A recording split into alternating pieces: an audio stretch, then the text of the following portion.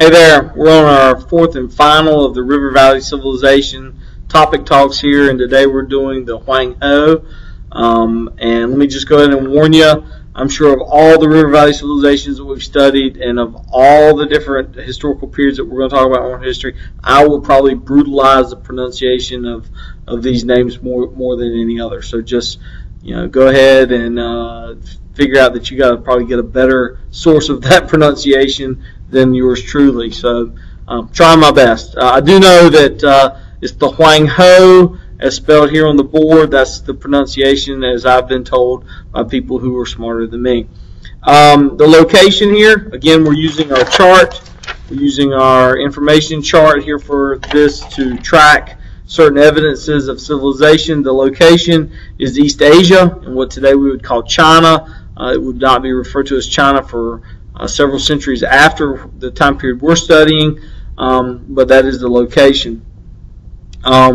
This Huang He River, more specifically the Yellow River, as it's often referred to, using the yellow silk-colored loess, as again probably mispronouncing that, L-O-E-S-S, flows into the Pacific Ocean there. The floods are very dangerous here. So very unlike the Nile, probably a little bit more like the Tigris and Euphrates.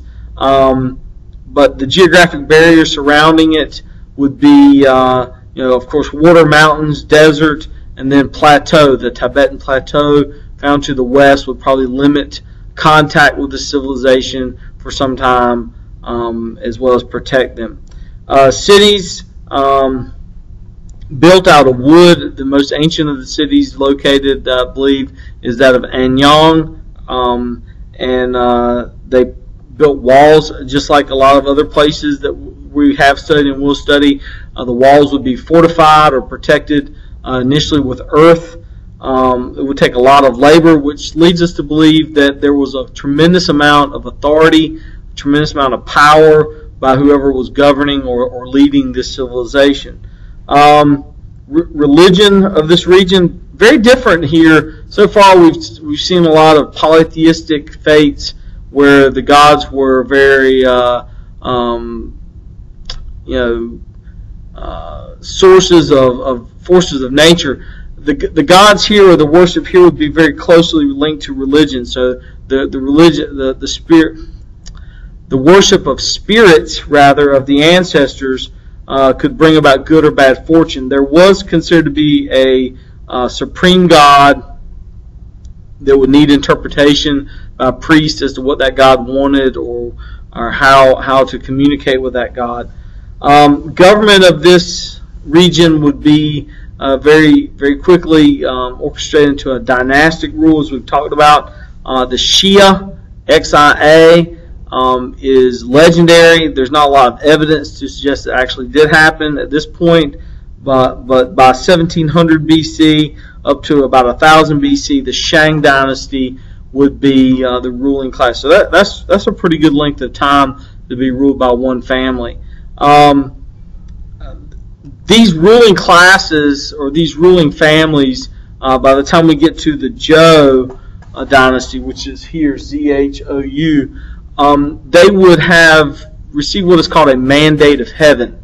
So if you could convince the population that your family was ruling according to the wishes of the ancestors, the wishes of the gods, then you had that authority. And calling to question that authority, or that mandate, if you will, probably made the population ready for a change when it came to government.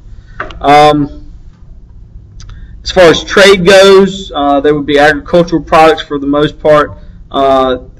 It would take some time before what we would consider to be trade with the outside world to take place, and we're going to be talking about much later the Silk Road. Initially, it's going to be within the regions of the River Valley civilizations of today, what we call China. Their society would be divided very sharply between peasants and nobles. Nobles, of course, would be the landowners, and this type of system is often referred to as feudalism.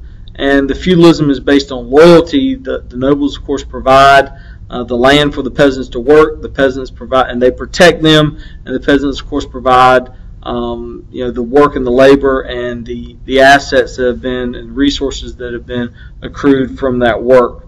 A writing system or written language, of course, would be the characters that are still used in Chinese society today, or communication today. Each symbol is a character, rather, is a syllable of the language. And the interesting thing here is, no matter the different languages that are spoken in the region, all the characters were the same. So this is going to allow for some unification through communication. It was interesting to note that just to be literate in the language, the written language, one must learn up to 1,500 symbols or characters, but to be a scholar in the language, you had to know as many as 10,000, which you can imagine is very difficult to do. So a pretty esteemed class there. The Zhou dynasty, finally, which would rule from 1027 to 256 BC, so for, again, about an 800-year period. That's a pretty long time. Their achievements would be things like the building of roads and canals to aid with agriculture and trade, the coining of money instead of using farm products and so forth, but the use of coins to purchase in the economy, and even the use of iron. And this is pretty significant because iron would not come to Europe for about another 1,000 years. It would not be the Middle Ages, or more than 1,000 years. It wouldn't be till the Middle Ages till iron would come to Europe. So pretty remarkable civilization here along the Huang He, and that concludes our look. So thanks a lot.